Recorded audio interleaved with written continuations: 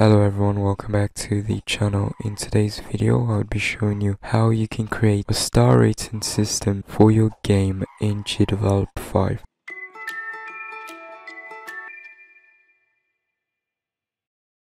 If you've been following this channel for some time now, you've noticed I've made a tutorial on this in the past, which is how to create a star rating system. And for that tutorial, we made use of events to achieve this. Well, for this tutorial, we're making use of one extension. Yes, just one extension. So this would save you and me the time of having to add in sprites with multiple animations and then having to create actions and conditions to change the animation of the sprites. So with that said, let's begin. Okay, for this tutorial, I'm making use of a GDevelop example, which is the platformer example. So let's head into, create a new project and then platformer. There you go. So the first thing you need to do now is add the extension. The name of the extension is Star Rating, and you can install that by going into your project manager, functions and behaviors, and then search for new extension.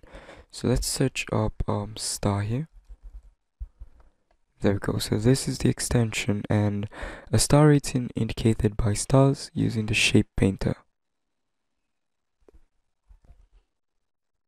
Okay, so let's install this and select, and this is the version of behavior to turn a shape painter into a rating system indicated by stars. So installing project. Okay, so let's close back and close. Okay, so we now have that installed in our project, so we can head into our new scene, which we're currently in. Now, in the description of this extension, it states that it converts a shape painter object into stars. So we need to add a shape painter object. So let's go into our object and then scroll to the bottom and add a new object. So the object we'll be adding is this object, shape painter. So select this and I'll just name this star. There we go, and apply. So let's pull this into the scene and we have this. So I'll place this on the GUI layer, which is the layer that follows the screen. We have this on the GUI layer, we have the controls on the GUI layer, we have this also on the GUI layer. So I'll place our star on the GUI layers, so select that layer and then GUI. Okay, so if you're enjoying the tutorial, please like, subscribe and turn on the notification so you don't miss future uploads like this. So next, let's go into our events. So in our event, we're making use of the scene variable score, which stores the score of the player. So we make use of this, and let's scroll to the bottom and add our very own event. Okay, so we now have all this, and now let's add a condition. Let's add a condition at the beginning of the scene, okay? And let's add an action. Let's select our star. Okay, so we forgot to add the behavior to this star object, so let's go back, cancel, it's back to our new scene, and then star object, behaviors, add a behavior. We need to add the behavior which we installed, the extension we installed, which is this star rating. So add that, and so here you can see some properties for the star. We have the number of points on star. By default, we just set this to 5, and star rotation 0 degrees, size 32 would do. The spacing between the stars, and this is the total number of stars which are checked, and this is the total number of stars. Now you can take a look at this by running a preview. So there you go, this is the 3 stars and these are the 5 stars total. You can also change the color of it right here, but for this tutorial we'd leave it like this. So close and apply. Now let's head into our events. Now this amazing extension by Entropy comes with 2 actions and no condition. So we have this at the beginning of the scene. Now let's add an action. And here are the 2 actions which come with this extension. We have the set the rating and set total star count.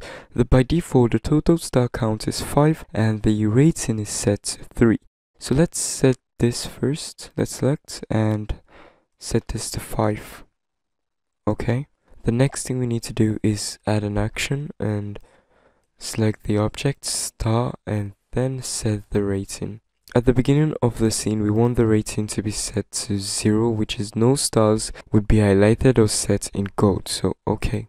Now next part is that we need to make use of the value we have stored in our score scene variable. So add a condition and then let's get a variable. It's the scene variable, so value of a scene variable. The variable name is score sign set equals to, and for this we'll be using a value, we'll be using 300, 600, 900, 1100 and 1300 for the score, because in this scene right here the sum of the total coins will give you 1300, so 1300 will give you 5 stars in this game. So let's go back into new scene events and add for this the scene variable. So let's set this. Once the scene variable score is set to 300, add an action. Let's get object star and set the rating. Let's set this to 1. So once this is true, let's give our rating add 1 to the stars. So let's copy and paste. So next, once it's 600, so 600, let's set the rating to 2. Next, paste. Once it's 900, let's set the rating to 3. Okay, paste again. So once it's 1100, let's set the rating to 4. And once it's 1300, let's set the rating to 5. Sorry about that. And 5. Now this should work perfectly, and I would have to delete an action which adds to the score. Once the player kills the enemies, it adds 50 to the score, and you can find this in the project manager, enemies management. So I'll be deleting this because I want the score to be 300, to go 100, 100, 100 when you get the coin. I don't want it to go into 150, 350 and stuff like that. So new scene, and yeah, basically that's it. So let's preview this. And here we have our player. We have these stars following the screen because we placed it in the GUI layer, so they would follow the screen. So let's go Q, and there we go. So 300 we get our first star. 600 we get our second star. There you go. And 900 we get our third star, and at 1100, sorry about that, at 1100 we get our fourth star, and at 1300 we get all 5 stars.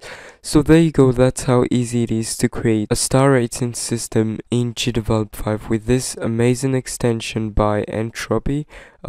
Thanks for the extension, and thank you for watching. So if you found this tutorial useful, don't forget to like, subscribe and share. I'll see you guys in my next GDevelop 5 tutorial. Thanks for watching. Bye.